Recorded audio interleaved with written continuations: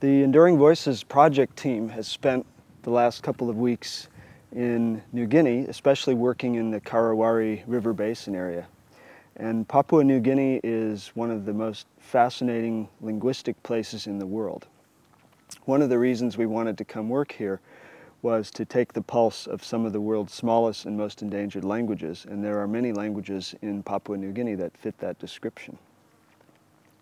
The Karawari River basin is a special place because it has a very dense mosaic of languages. So you can visit a small village and they're speaking one language. You can go 1 mile up the river and they're speaking an entirely different language. And then you go 2 more miles up the river and they're speaking yet another language.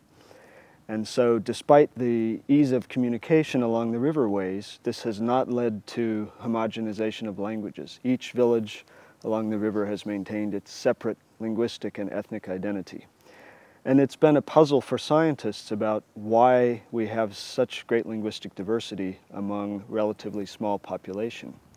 Most of the languages in the Karawari River basin in Papua New Guinea have small numbers of speakers, ranging between 500 and 1,000. Some of them are even much smaller.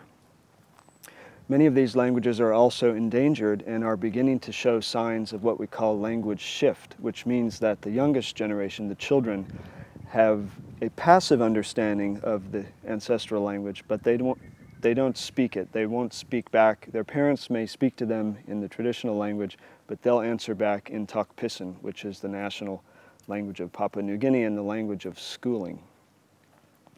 We visited a number of small language communities in the Karawari River basin, and we asked them about how they view the future of their language and what's happening to their languages.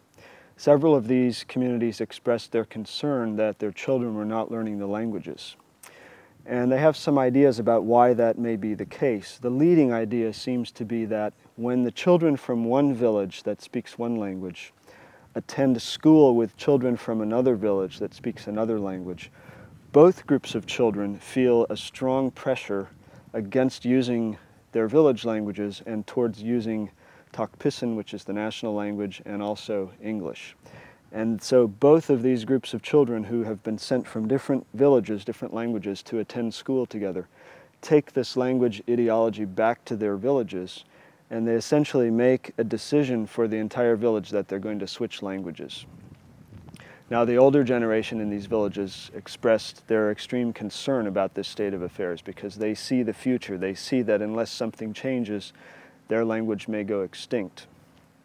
We got some specific requests for help from the leaders of 2 villages where the Yokoim language is spoken. And what the village leaders of the Yokoim people told us, I'll wait for that boat to go by.